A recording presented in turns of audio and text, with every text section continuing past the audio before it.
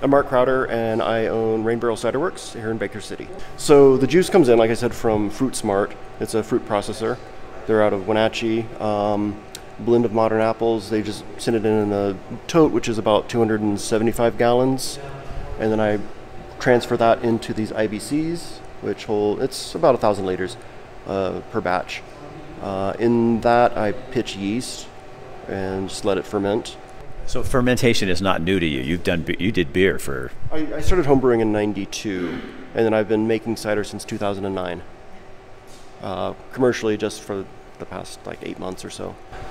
Eastern Oregon, there's only a couple. There's Freewater Cider in Freewater, Oregon, Blue Mountain in Milton Freewater, and then me. And then if you go a little further east in Idaho, there's a few cideries that have started up that are doing really amazing things there.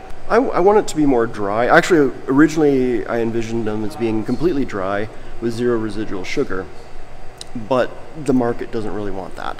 And the nice thing out here, I never expected this, but apples grow really well in East Oregon. You think because it's like high desert and all dry, but that's not necessarily the case. They actually produce a very flavorful juice. Why Baker City? Because I wanted to get out of this. I moved here from Portland and I wanted to have a little space, no traffic. The people here are wonderful.